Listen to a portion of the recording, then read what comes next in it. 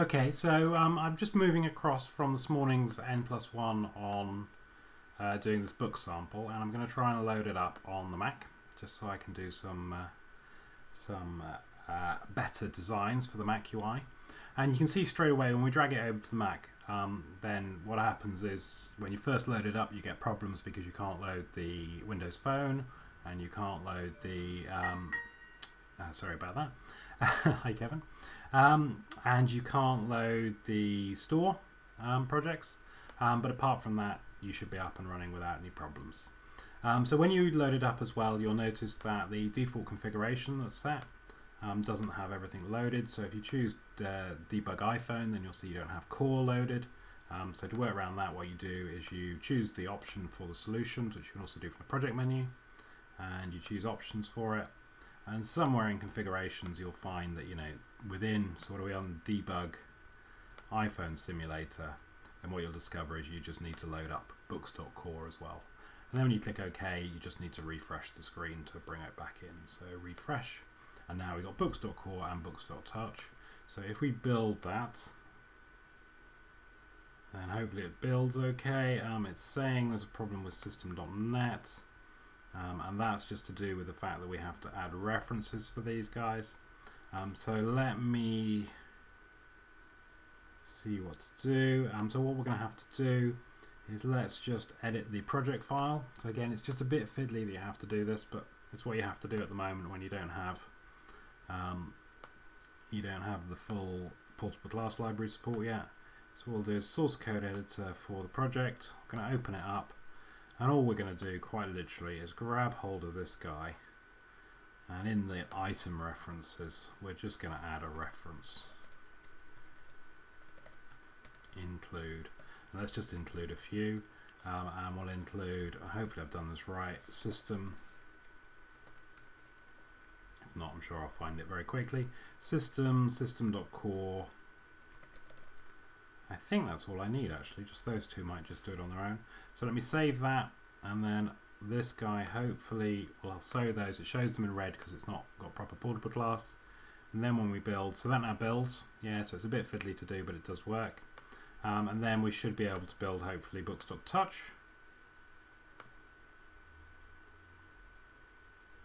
And this is showing that there's a problem with the project settings. So again, this is just saying iOS executable name has an invalid character, and we got away with it on the PC, but we don't get away with it here. So we go to the options for the project, and what you'll find is in output it's just saying the assembly is books.touch.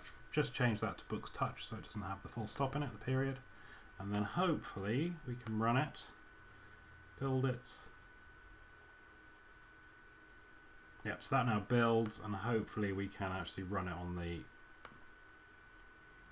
local simulator. So there are a couple of steps there to actually get it, you know, working, which were a bit fiddly, but hopefully you can see it does work. And if we type in mono touch, then hopefully it's going off to the network and it's finding those books for us.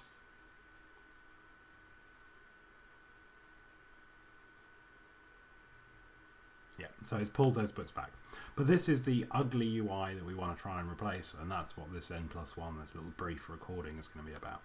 So what we do is we stop that run because we don't want it running, and then what I'd like to just do is to try and make it a bit prettier. So if we take a look at our view, what we've got at the moment for this first view, and let me just see if I can zoom in and remember the syntax for zooming in, something like an Apple plus, Control plus. I really must get to learn my zoom in. So yeah, it's Apple plus. I don't know why that's not working. So this is our view at the moment, and you can see all that we've got is we've got this standard table view source, which is just bound the title text, nothing else, and we've got this, you know, not very exciting UI. So what we'd like to do is we'd like to replace it with a more meaningful cell. So what we'll do is we'll just go over here and we'll do add new file, and we've got all these options here, and the one we'd like to choose is an iPhone table view cell, and what we'll call it is a book cell. We do new, and what that does is it generates this C#, it generates the designer C#, you can see there, and again we can zoom in on this window, which is quite cunning actually. We should be able to, Control Shift plus. Okay, I can't zoom in on it, but I thought I can. Apple Shift Plus. So yeah, you can zoom in on this window as well, as you can see. So we've got the main window, we've got the designer one, and then we've also got the zip. So if we double click the zip, it will open it up for us in Xcode. And there it is. And what we'd like to do is we'd like to make this a bit bigger. So I'm going to do this from the code windows rather than dragging from these property windows. So what we'll do is we'll give it a property. Currently it's 44. Let's just double that to 88. You can see that does that. And then we're going to put an image on it because we want the image. So let's find the image. There's our image view. And we'd like to drag that obviously in as a child. We shouldn't have just put it in at the top level. So let's get a hold of that image view and drag it in. And also just make sure it is a child there. And what should we do with this image view? Let's do what it's kind of suggesting what we should do. So let's make it 88 high so that it fills the thing. And then, yeah, let's leave it in the middle there. No, it's an ugly design. I'm not going to do that. Let's put it on the right-hand side for once. So what we'll do is we'll leave it at where it is in terms of it should. Oh, I see. We're going to leave it in the middle, which is what it's doing. And we are going to position it so that it's actually half of the width of the cell, which is going to be 160 because we're always dealing with 320. And we'll put it over on the right hand side. So this is center coordinated at the moment. So there it is, it's on the right hand side. And then what we'd also like to do is we'd like to add some labels. So we've got one label, I think, for the title. So we'll drag that in here. And we'll position that so it's there. And we'll make it a bit more solid. So we'll choose the font and make it bold. You can choose other fonts as well, obviously. And we'll just make it a little bit taller. And make it there. And then we'd also like to add another label, so I'll drag that in. And this is going to be for the authors. So we'll leave that the same size, maybe make it a little bit smaller. And that's the authors. So then the remaining thing that we have to do is actually just hook this up. And if you saw the earlier demos, then you know what we do is we show the assistant editor, and then we add these things called outlets, whatever they are, to the owning cell. So this is the first one. This is going to be the authors, the author label. The next one is going to be the title label.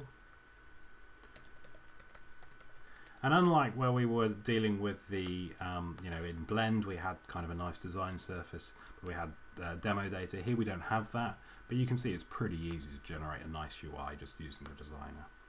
So we will then do our image, and this is going to be the main image. Connect them all up. If we save this, and then hopefully exit, so I'll just exit Blend, not Blend, Xcode, so it goes away. Then when we come back, we should see that in our designer file, this bookcell.designer, we've added in those things for each of those guys. So what we then need to do is this book cell at the moment is UI table view cell. We want to change that to MVX table view cell, and then we're going to use, I think it's Alt Enter. Yes, Alt Enter brings up that kind of band-aid, which allows you to just drag in the right fields. And then what we'd like to do is add some binding for this. So what we're going to do is this dot delay bind. And again, hopefully we can get that from the Alt Enter suggestion to bring up the right namespace for delay bind. And what we're going to do in the delay binding is we're going to bind those three things. So to do that, what we do is we do a var set equals this dot create binding set. And the binding set is obviously going to be from a book cell. And it's going to be to one of those list items that we had in the previous thing. And those list items are each instances of one of these guys, a book search item. So let's just do it. Book search item. And again, we should be able to pull that in using an Alt and a Enter. So we create a binding set, and that's just one of those. And then what we do is we want to actually add some bindings to it. So we're going to bind, and the first thing we're going to bind is our label. So that is our, not our main image, we'll do images again in a second. So the first thing we're going to bind is our main label, and that was the title label. Done. And we're binding that to, and so it's to a item, and we'll use the power of IntelliSense to work it out, and it's in the volume info, and I think it's title. And then we need to bind the next thing, which is our author label, and we need to bind that to item,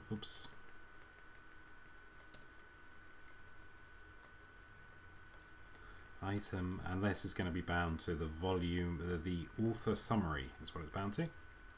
Yeah, and then the final thing we need to do is set up the image, and to do that, as we showed in the earlier thing, what we have to do is we have to add a image loader helper. And so to do that, again, what we do is a private, and we may as well make it read only, it's fine, read only MVX image view loader underscore loader. And what we'll do is we'll new one of those, so it's a loader equals new an image view loader.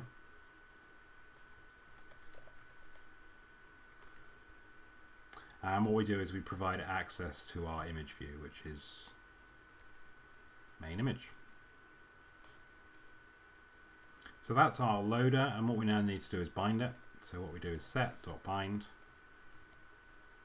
and we're binding our loader underscore loader, and we're binding that to the item. Oops, again it's IntelliSense jumping ahead of me.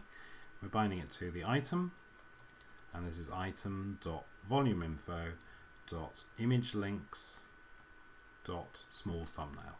That's what we're binding it to. And then the very last thing is we have to apply that set. So you can see that's our binding setup. We can now close that, and we finished with our cell.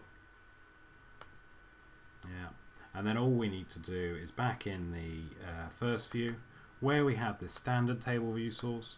We're now going to reduce that down because we don't want to use a standard cell, we just want to use a single table, so we can only go down to a simple table view source.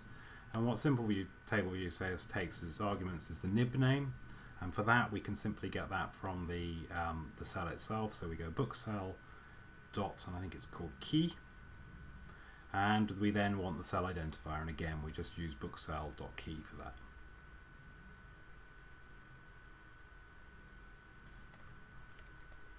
And that should now actually just load up and use that cell. So let's see whether or not that works. One thing we haven't done, is we did change the height of our rows. So what we need to do is tableview.rowHeight equals, and I think we set it to 88. And now we've done that, hopefully what we should be able to do is if we start debugging it again, hopefully it'll build. Haven't made any mistakes. Should go off and run. Comes up as books.touch, and hopefully now, if I now search for Xamarin again, oops, Xamarin, then it goes off to the network. Obviously it's making too many hits, but it should eventually come back with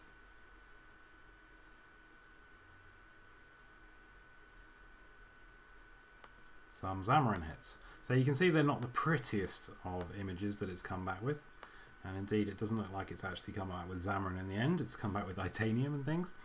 So let me just try refreshing it a little bit. Let me just, so here we go back and we have actually got these guys. So perhaps we shouldn't have used thumbnail, perhaps we should have used the full one. We can try that if you like. You can see it's pretty ugly in terms of the way it's done these. So let me just go back and see whether or not, you could tweak these things. In the book cell, if instead of using the thumbnail we'd use the bigger one, so thumbnail rather than small thumbnail, then if we go back and we stop it and we run it up, then actually also let me just I'll just run it up, it should be fine. Start debugging. All I was going to do then was play with the dampening, but that can wait for another exercise. So we're going to run this up, we get Xamarin loaded, and instead of that let's look for iPhone. So again, it's making too many network hits doing this, but it is making them, it's coming back, it's hopefully deserializing, and you can see these are better thumbnails it's using now. If you want to change the way it stretches those images, those are also possible, and obviously we'd find a way of hiding the keyboard as well. So I hope you can see that's how you'd make a nicer UI for your cells. You could probably do better yet and arrange this text better, maybe use multi-line, but there you go. I just wanted to follow up with a very quick N+1.5 on making the image cell better. I hope that's good.